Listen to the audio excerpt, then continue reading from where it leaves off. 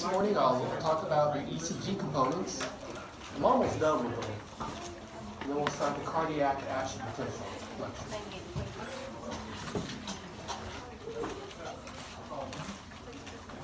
So the next slide is the where we're at, T-wave.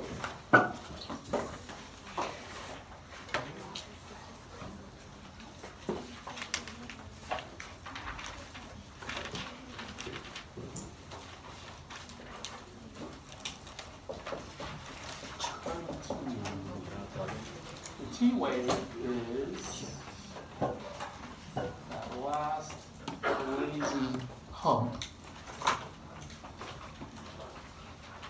Yeah, that's T-wave in red.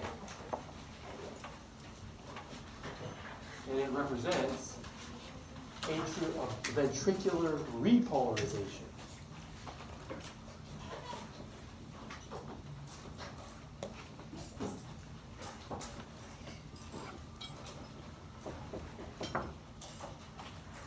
So this would be when the muscle is starting to relax.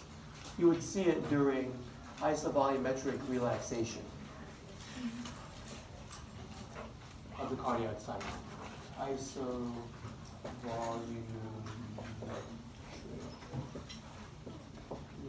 relaxation.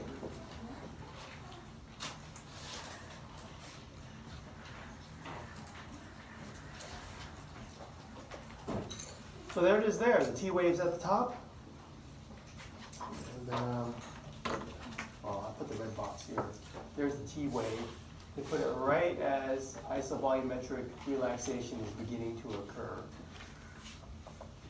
So that's what's going on in the heart. The other components you're supposed to measure include the TP segment.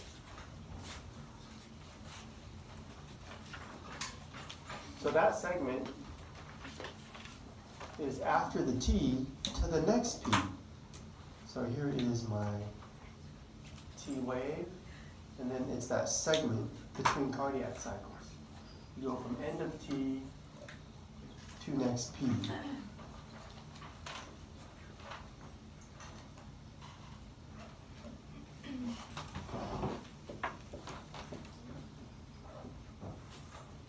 This segment represents most of inflow.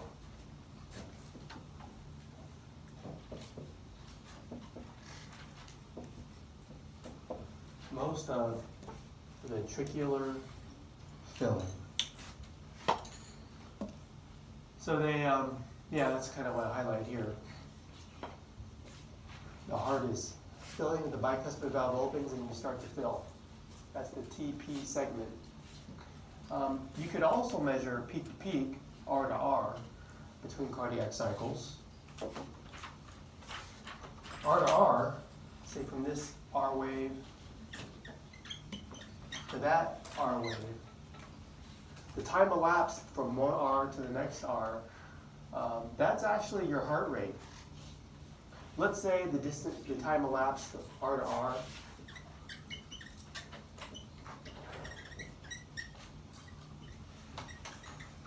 In today's lab, you're going to measure that as a setting called delta T, the difference in time. Delta is just the difference between this time point, highlight, to that time point on the computer screen, get that time difference. Let's say that that time is 0.8 seconds. That is your average cardiac cycle. Of course, it'll vary. Okay, but that's the time elapsed. And how is that your heart rate? Well, that time elapsed represents the time, that's one heartbeat. Okay, the time between one heartbeat to the next. Okay, so let's say you have the one heartbeat. I gave this to you before, give it to you again. 0.8 seconds. You multiply that.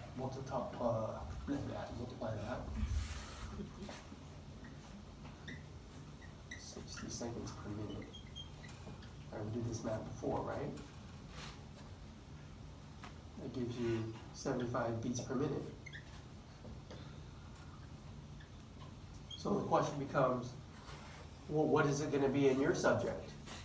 The R to R. What if the elapsed time is 1 second? Don't think too hard. What's your heart rate? 60, isn't it? Yeah.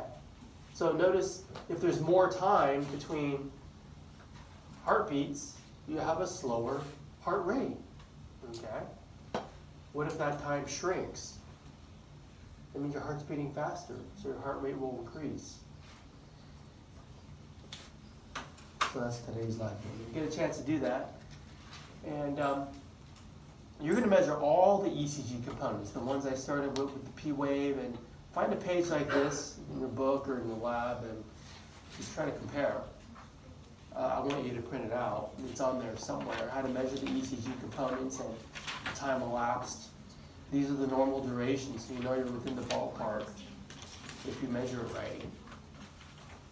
This is how to measure it. For example, P wave. Start of P deflection, return to isoelectric line. So, you know, it's, if you forget how to measure things, that can tell you how to do it. And note the page number. For today's lab, here's the board.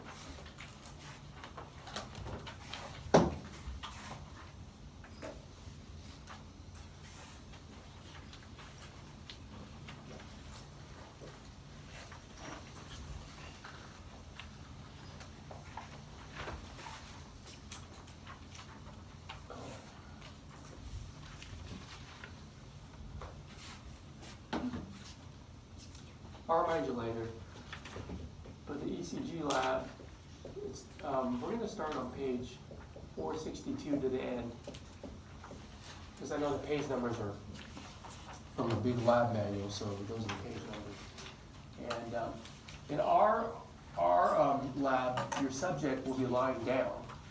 That's why I ask students to bring yoga mats. Lie down comfortably. You sit or stand up. And then exercise. Now the point of lying down is the effective physiology. You eliminate the hydrostatic pressure of standing vertical. So when you're lying flat, the blood volume kind of evens out. So when you stand up or sit up, the blood kind of rushes down, you feel a little lightheaded. And that's called orthostatic hypotension. You lie, sit up or stand up. I'll put stand in parentheses because I believe your protocol says to sit up. Either way, you're going to see this. It's called orthostatic hypotension. Hypo means pressure drop. Tension means pressure. Hypo means less than. So a drop in pressure. Now, we're not going to measure blood pressure, but here's what we are going to measure. Heart rate. To compensate for a drop in BP, expect to see an increase in heart rate in your subject. So remember this part of the lecture when you record that data. Lie down, sit up. That top graph shows an increase in heart rate right here. And it correlates with that orthostatic hypotension drop in pressure. This happens really quickly after you sit up, within the first 20 seconds. All right, I want to go right into the next lecture slides, the cardiac action potential. Start that.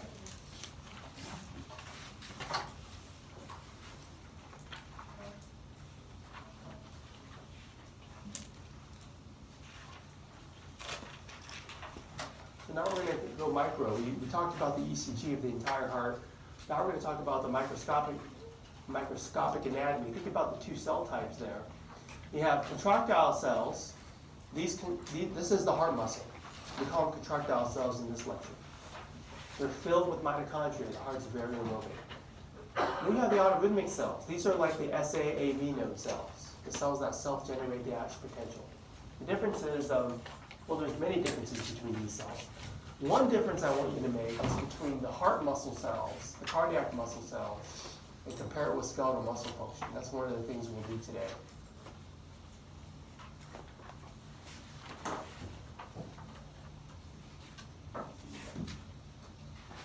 For example, cardiac muscle has intercalated discs. You don't see that in the skeletal muscle.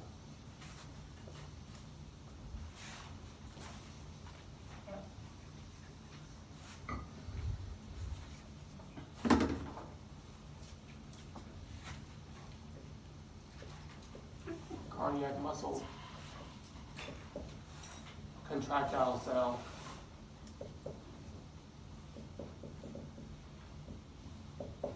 note the intercalated disc.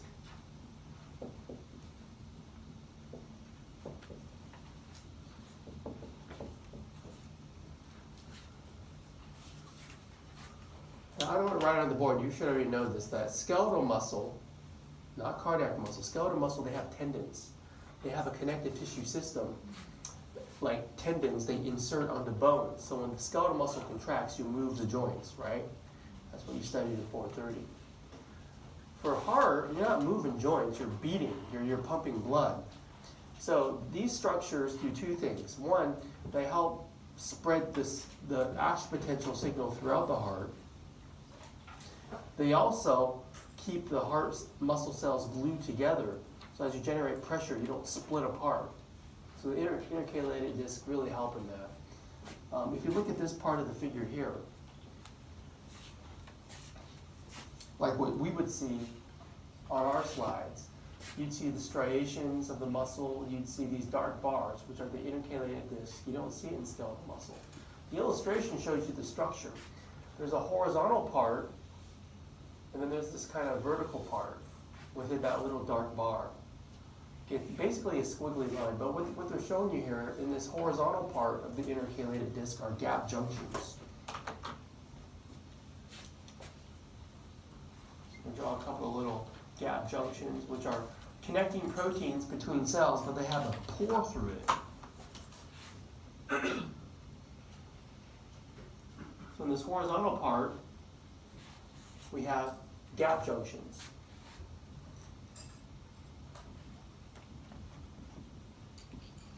I said horizontal part.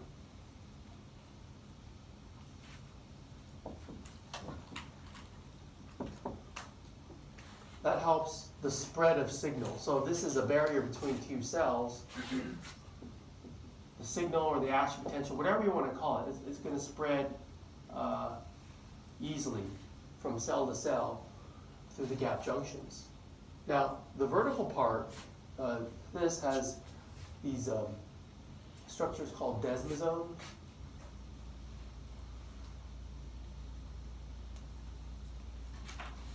Which have these dense plaques. I'll draw a couple.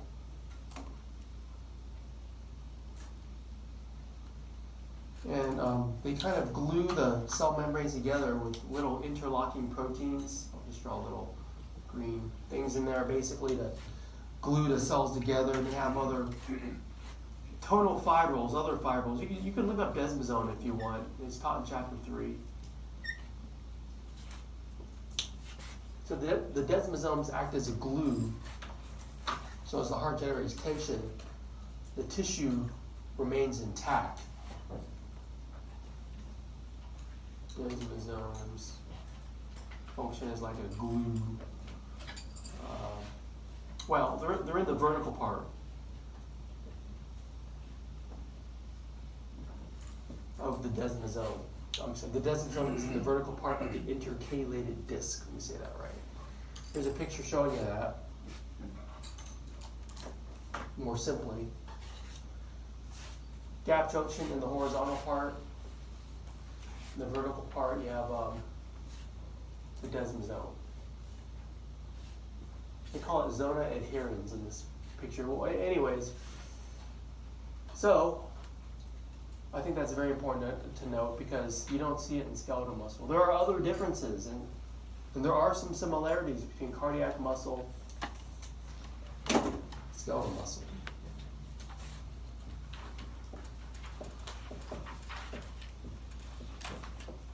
Okay, so we got intercalated discs, but let me erase that and note some other things.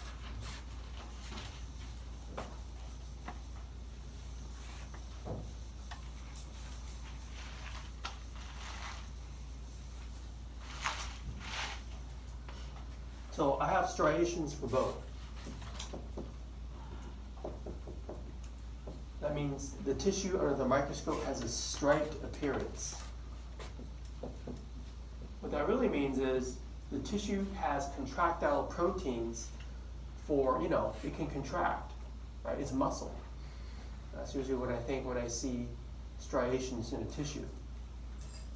Other tissues like connective tissue don't have striations like muscle does. The other thing is muscle cells in cardiac muscle, there's an extensive branching system. So if you have a cell and it branches and it keeps branching,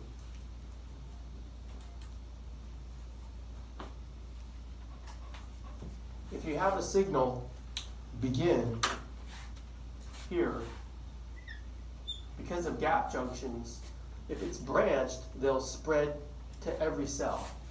Okay, it'll go there, it'll go there, it'll go there. It'll go all the way through all of your cells because they're all branched together.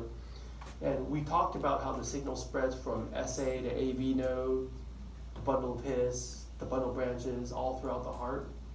And the gap junctions will help as it spreads through those different structures. It'll be spread to the heart muscle too. Okay. Now, skeletal muscle is less branched. The muscle fibers are kind of in parallel, not branched off of each other. So let's say you have a few muscle fibers. And remember, they have all those nerves you had to memorize that innervate the muscles. So if you have a central nervous system, brain, spinal cord, the cerebellum, the somatic nerves that we taught you, like for example, musculocutaneous innervates biceps brachii. Well, so that means a nerve has to innervate the muscle fibers. If you put a black box around to illustrate the concept, because of the SA node, the signal can spread throughout the whole heart. Nothing has to enter the black box. It's intrinsic.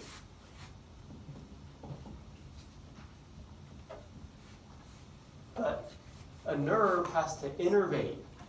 Okay, it has to enter the black box. It's extrinsic stimulation. Extrinsic.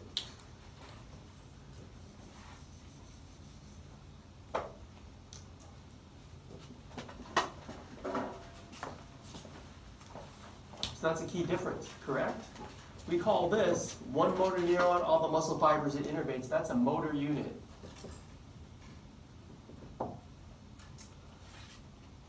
Okay, so that's why there's not so much branching. They have the motor units. They depend on the innervation there. So this is kind of what I mean by my next point. How do you get muscle to contract in a skeletal muscle system is the all or none principle. All or none. If the motor unit fires, you get all the muscle fibers that it innervates, or none of it. Okay.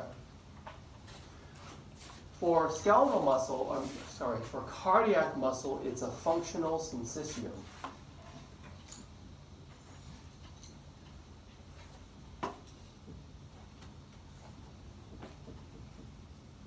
A functional syncytium, well, let's go back to this word. Does this look familiar? It's one of the answers on the lab practical. Remember the syncytio-trophoblast? Same thing. A syncytium in physiology means fused tissue. I think I mentioned that before. Let me remind you of that. Where the cellular integrity breaks down and you have a big cytoplasm mass. It's all fused together. Now, the heart is like that, but not a true syncytium. It's a functional one. Because the cardiac muscle cell membranes, they remain intact, but it functions like a syncytium because of all the gap junctions. So that's what they mean. So in heart muscle, because the signal spreads to every single cardiac muscle cell, all the cardiac muscle cells are contracted. So all contractile cells are contracting already with each heartbeat. The whole thing, you're getting the whole heart contracting. So for example, when you exercise, when your subject exercises and you have to increase the blood flow to the working muscles, the heart has to beat harder and faster. So because all the muscle cells are already contracting, each individual fiber each individual muscle cell has to contract harder. So to increase, I'm running out of room here. Let me write.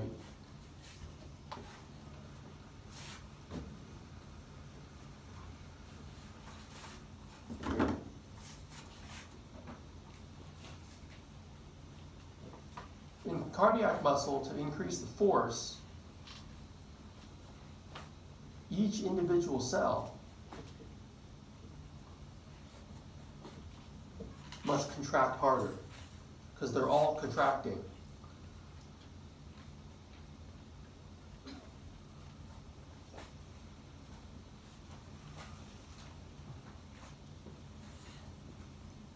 So they call that the contractility of the heart. You increase the contractility.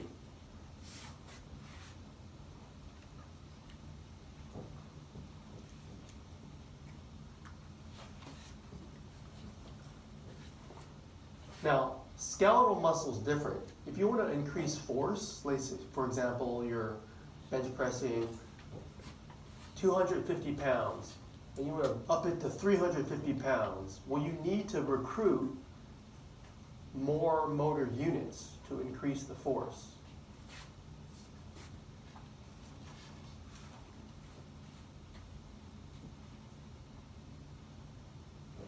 To increase force.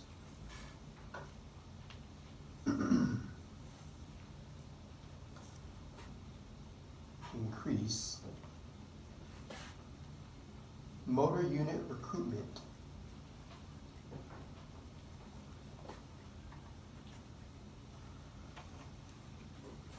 So if that force, this red motor unit, is not enough force, you need to recruit more. Maybe we just draw another one, draw a blue one out of that. This one. Okay, maybe this innervates a bunch more muscle fibers.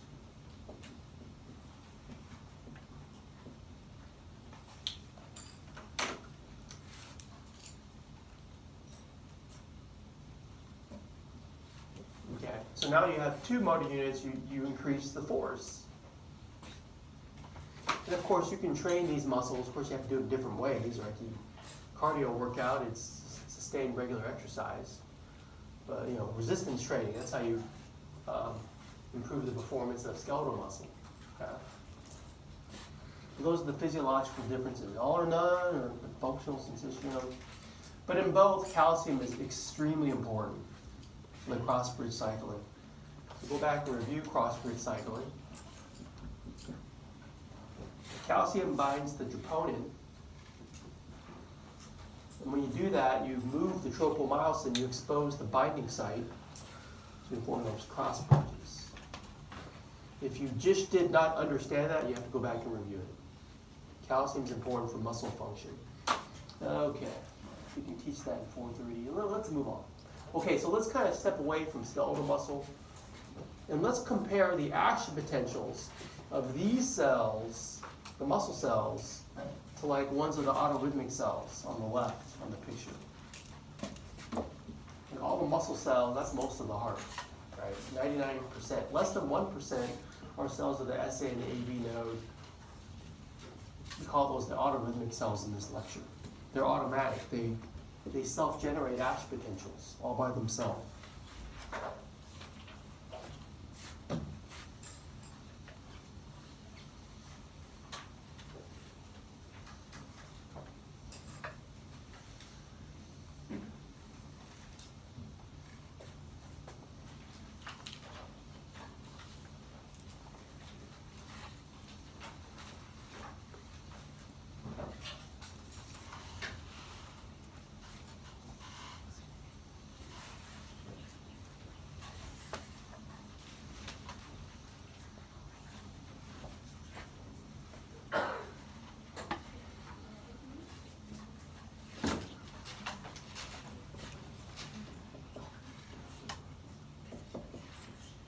I'm going to write autorhythmic on this side of the board.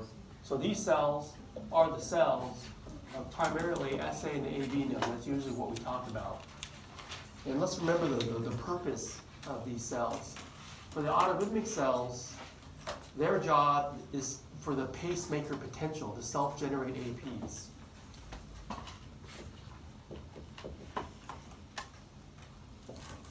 And because the signal spreads throughout the whole heart and the whole heart contracts as a result, that's the job of the contractile cells. Their job is when they generate tension, there's a force for pumping.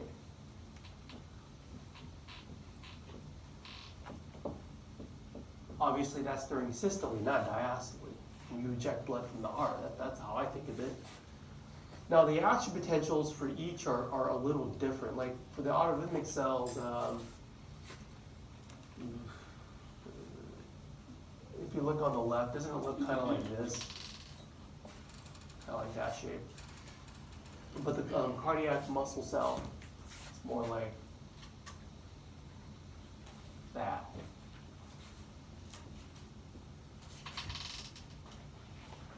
Okay, now,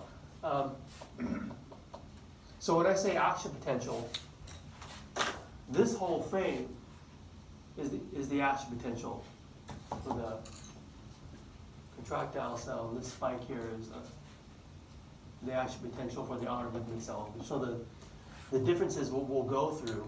One of the things I have there, because you have that pacemaker potential thing, what is that?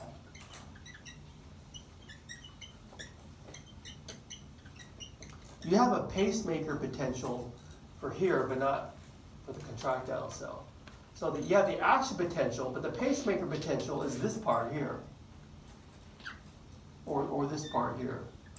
I'm going to draw in blue. It's a slow rise to threshold.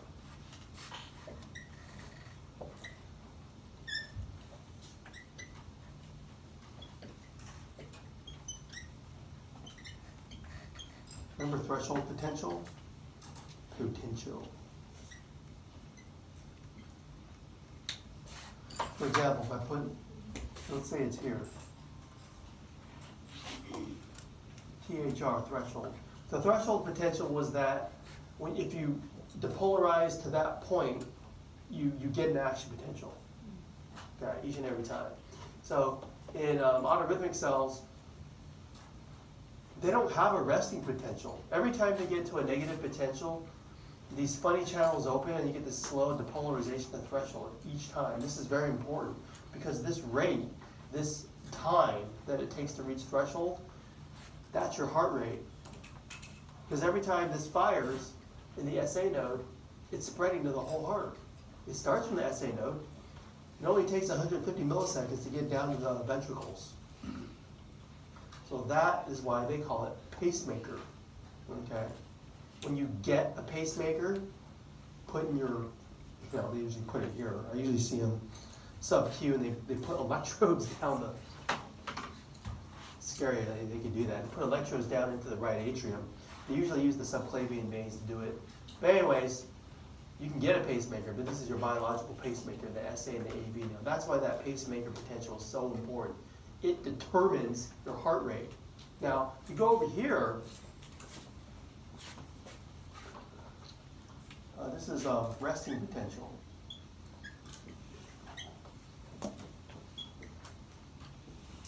So you have a resting potential, you have an action potential. There's no threshold. There's no threshold potential. There are no graded potentials. No threshold potential. No graded potentials.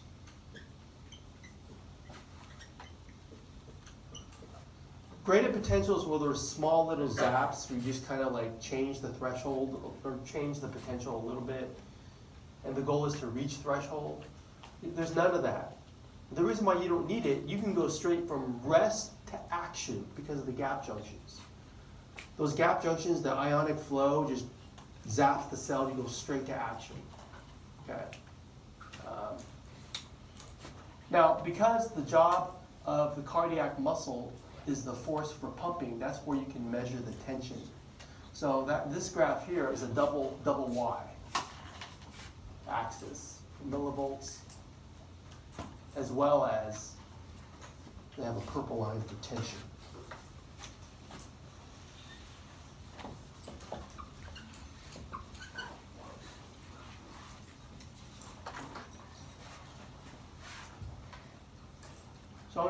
unless there's any questions on these action potentials. We're going to talk about them more.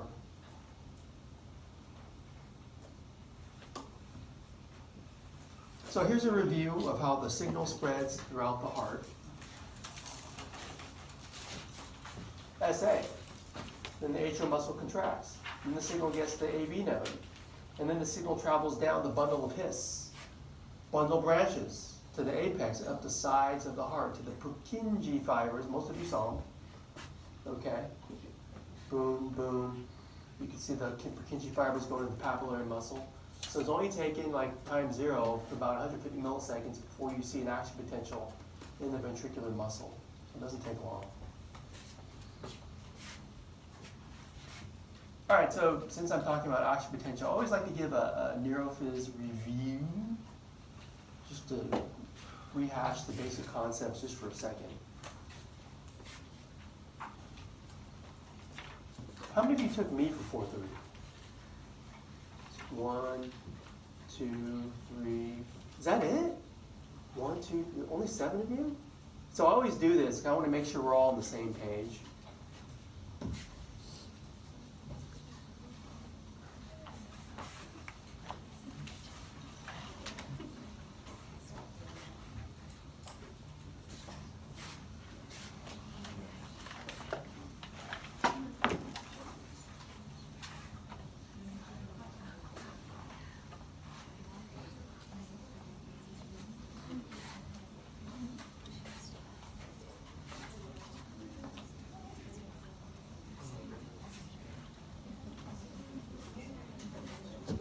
Okay.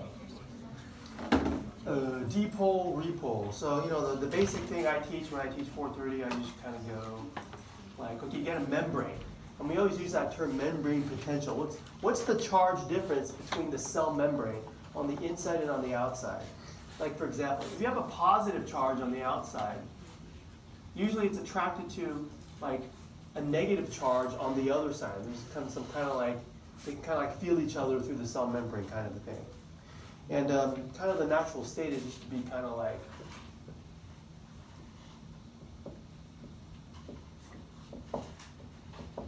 as negative outside as on the inside.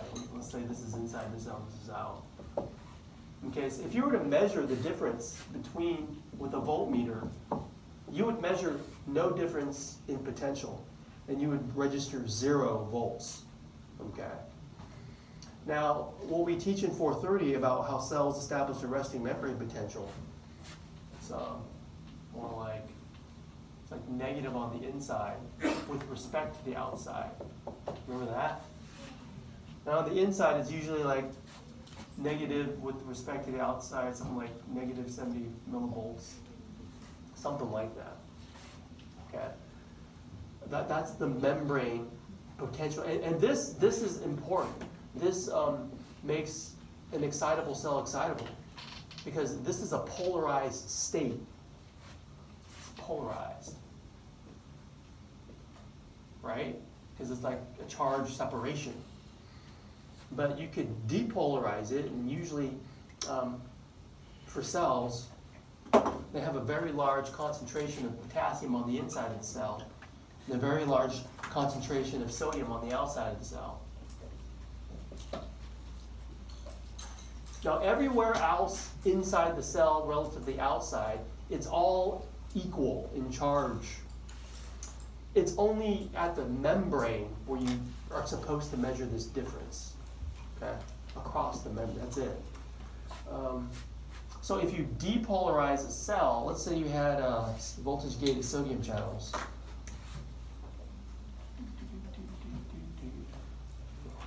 Draw one there inside the cell membrane. Because the cell membrane is going to keep a positive cation out, because the positive charge can't get past the hydrophobic zone of the phospholipid bilayer thing. And well, anyways, so if a positive charge comes in, it's following its electrical concentration gradient. You're letting positive in. I mean, you're depolarizing the membrane potential, right? I'll just put dipole. Now, if you're measuring it in the lab, you're at rest, you would see an upswing of membrane potential. You even overshoot equilibrium because the sodium current in physiology is one of the strongest currents that you can measure. It's big, so this side, that's the dipole. Now, the word that the physiologists like to use is permeability. P for permeability.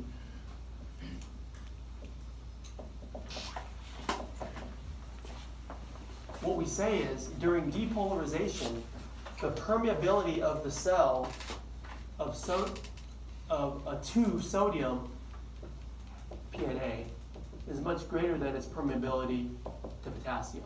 That allows you to depolarize the positive influx. And then what happens is you repolarize.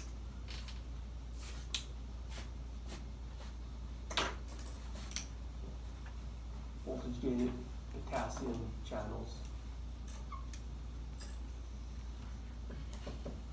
The gradient is such that when those channels are open, potassium would leave. So positive charge leaving, it repolarizes the cell.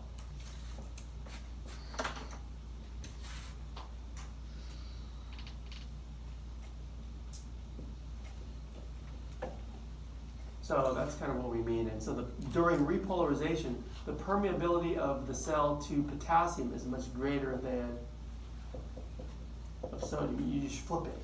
The permeabilities change, okay? So that's basically what you talked about in the action potential. So I just want to remind students that there are ions that carry these currents across excitable cells, like muscle.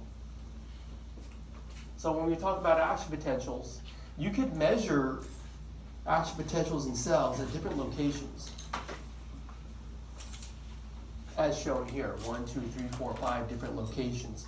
But we're going to just talk about 2 of them because there's basically 2 varieties. Boom, that one, and boom, that one. Those are the ones I drew earlier, right?